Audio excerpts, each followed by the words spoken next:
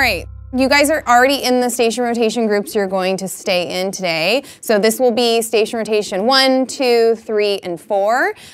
Each of the rotations has... I think there's a lot of reasons why it's effective. I know for me, there's really clear reasons why I do it. You know, a lot of teachers are dealing with large class sizes, and it can be really challenging to personalize instruction, to differentiate instruction for really varied skill levels. So for me, it creates these smaller learning communities within the larger class and creates more opportunities for me to work with small groups of students. There can be multiple stations that don't require technology or have technology. They're completely offline stations, and that flexibility makes it really attractive for a lot of teachers, particularly those of us who don't have a ton of technology at our disposal.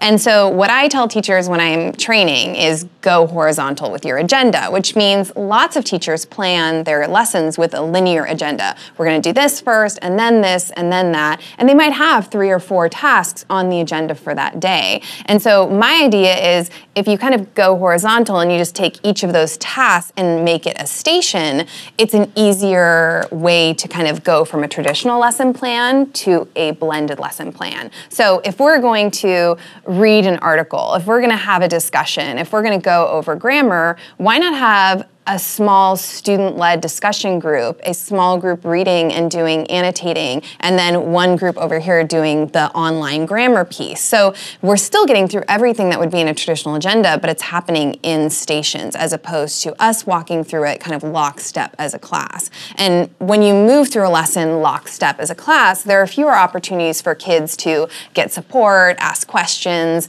and so stations just create that kind of natural environment where kids can collaborate, they can problem solve together and ask each other questions.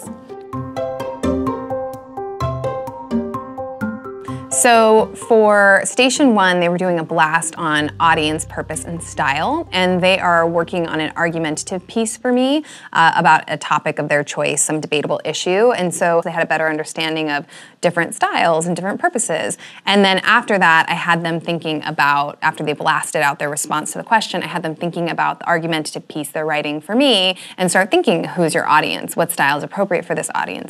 They're going to be writing a vignette because they're reading House on Mango Street. It's just a series of vignettes, and that's been really challenging for them because it's an unconventional structure or style of writing. And so I wanted them to know what a vignette was, and I was checking out the blasts at Support Writing, and I thought, okay, if they're going to do anything well, I want them to do the description, the sensory-rich details and stuff in their vignettes, so that's why I chose that one. The blasts are just really nice, fun, kind of bite-sized pieces of information, and so when we're tackling specific pieces of writing, if there's a blast on it where I can just kind of expose them to some quick information, get them thinking about it, it's an ideal way to introduce a topic before I'm actually asking them to write to a specific audience or for a specific purpose or using a particular style.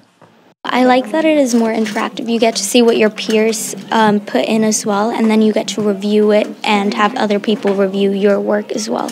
And that you're using technology and it is not using paper and writing. It's actually having a screen in front of you, which is kind of like a safe haven for us sometimes. This group over here is going to be watching a grammar video on commas and compound sentences. If you guys have the split earbuds, that would work better than having the volume. I went right into the grammar workbook that's part of Study Sync and found a lesson on commas and compound sentences because I had done a pre-assessment and that was an area they were really weak on, and then after their first couple pieces of writing, it's definitely an area that they needed practice on. So then I went into the grammar workbook and reviewed the explanation of commas and compound sentences, created my video from there, so it was kind of, they could watch it at their own pace and pause it, and then I literally used one of the practice sheets and just made copies of it so that they could apply what they had seen in the video. The word "and" is a coordinating conjunction, and coordinating conjunctions are like the glue that hold two main clauses together when you're building a compound sentence.